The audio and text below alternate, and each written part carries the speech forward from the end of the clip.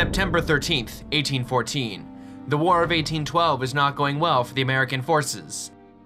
At the end of August, just days earlier, the British had overtaken Washington, D.C., burning it to the ground and forcing the government to flee the capital. A string of British triumphs had brought the United States to the verge of disaster. The only victories the United States was really having were the victories, small one-on-one ship engagements at sea. Other than that, the war wasn't going especially well for the United States. After Washington, the English set their sights to the north. They'll regroup, the British Navy, Army, working together, and they'll look at their maps and decide that Baltimore is the next worthy target. All that stood between England and ultimate victory in the War of 1812 were the defenders of Fort McHenry.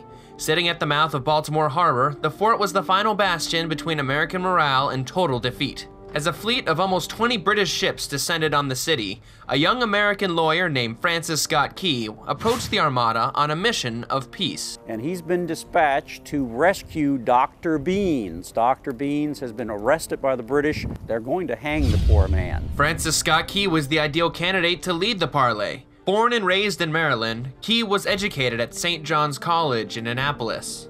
The college was originally founded as the King William School. It is the third oldest college in the United States. It was founded so that the senators could have a good place to send their kids to college. Though Key entered college to study law, his education introduced him to a variety of subjects. People who were educated would study basically the 7 liberal arts. In these rooms at St. John's College, Key's studies included seminars on math, music, linguistics, and the natural sciences. This broad education created a well-rounded individual. So when he began practicing law in Georgetown, outside Washington, D.C., he dabbled in hobbies like poetry. This pastime would prove advantageous on that cool September evening in Baltimore Harbor. Having secured the freedom of Dr. Beans, Key and his party of parlayers boarded their small vessel to head home, only to be stopped by the British commanders. Key is successful, he's a very good attorney. The British are ready to attack. You're not going to release these men because they might have seen something. They might have some useful information for the American defenders. From his small boat in the midst of the harbor, Key watched helpless as the British fleet unleashed a deadly 25-hour bombardment on Fort McHenry. As the attack started, Key saw the flag over Fort McHenry and knew the fort was still in American hands. As darkness fell and the havoc of war engulfed the battlefield, Key was plunged into uncertainty, not knowing if the fort, along with hope for an American comeback, had fallen into British hands. Inside Fort McHenry, the defenders endured shell after shell of the British offensive.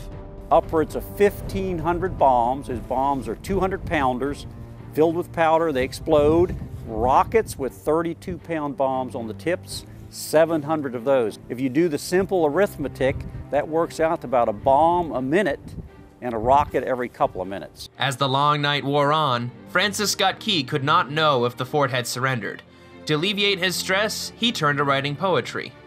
The poem Key wrote reflects the confusion and uncertainty of the battle. Indeed, the first stanza ends with Key essentially asking if hope of an American future had been obliterated off the face of the earth. As dawn broke over the bay and the cannon fire subsided, Key caught a glimpse of Fort McHenry's massive American flag and knew that Baltimore was safe. It's a pretty good size flag. Just think of 15 stripes. It's 15 stars, 15 stripes. Each one of those stripes is 2 feet wide. So when you and I stand up next to that flag, we just barely measure up to 3 stripes. It's a huge banner, very impressive, quite a sight to see. After the British withdrew, Key released his poem to the people of Baltimore. Once set to music, the poem's popularity took off. By the mid-1900s, the first stanza of the poem became the United States national anthem. The poem itself is a perfect reflection on the man that wrote it. Expressive, observant, eloquent, all characteristics that were developed during his childhood and education at St. John's College, and cherished throughout his life.